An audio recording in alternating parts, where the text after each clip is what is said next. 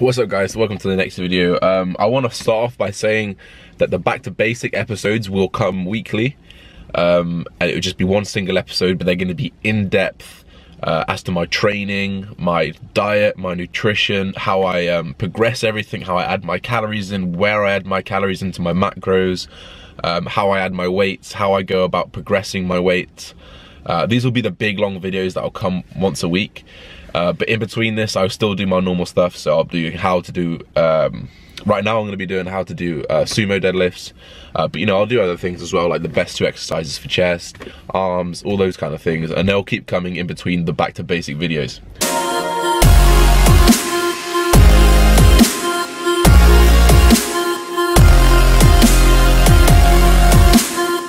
Anyway, moving on, we're going to go on to the sumo deadlift. The sumo deadlift for me has been a revelation. I've always done conventional deadlifts, and I've always had a really weak lower back. I've also had quite a lot of lower back problems. I don't know whether it's because I'm taller or my arms are longer, or maybe my body just suits the sumo better. But as soon as I did the sumo, no exercise had ever felt as right as doing the sumo. So the first things first, when you want to do a sumo deadlift, you don't want to end up going too wide. That's a mistake a lot of people do, is they'll go too wide and it will put too much stress on their adductors. So I tend to use the little rings as a go-to, because that's just where I've learned it. You want to turn the insides of your legs to the insides of your shins, that big long bone down the front. You want to turn your feet out so that the bar is flat against there. That just allows you to really use your glutes, hamstrings, adductors, and you can really power through. So once you set yourself up, I'd probably say about a foot, so half a foot either side, outside of shoulder width. That will be different for everyone, so it will be a little bit of playing around to find what's comfortable for you. But as soon as you set yourself up, you want to turn your feet out, get the bar facing those shins so your feet are nicely turned out. You want to ground your heels. The bar needs to be pulled really close to your shins, guys, and then up the front of your legs, the whole lift. Moving on, so once we've set ourselves at the feet, we turn our feet out so they face the bar.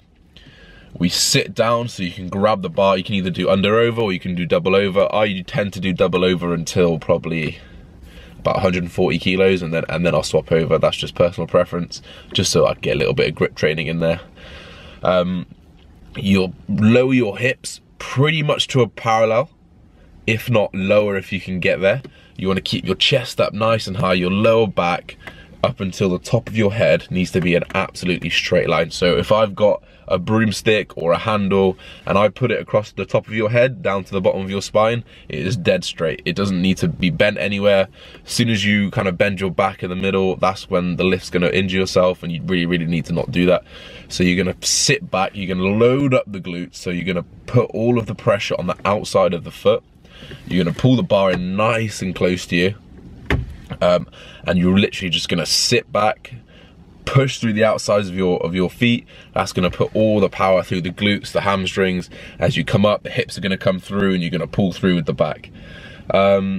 It's a great posterior chain lift. It's really good for posture. It's really good for power, and it's generally just help my glutes grow, and it's really helped my squat as well.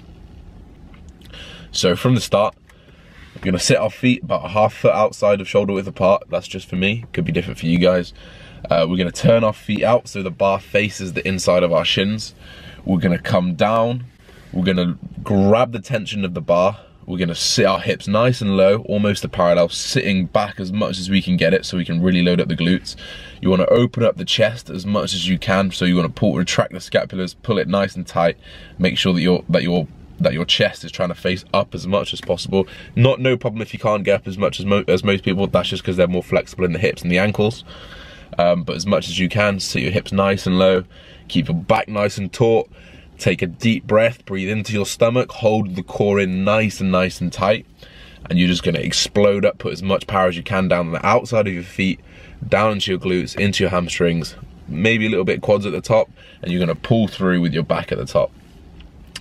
I hope that explained well enough, along with the videos that you saw side by side at the front and at the back as well. It's a new movement for me, so if you guys do have any techniques and tricks for me to improve my sumo deadlift, please let me know, as I'm always looking to improve as well. I hope this video helped, guys. I will see you. The next video will definitely be a back to the basics training video. So I'm going to explain how we do the training, all that kind of stuff, how we structure it, and all that jazz. Anyway, guys, peace and love. Don't forget to like, comment, and subscribe, and we'll see you in the next one. Peace.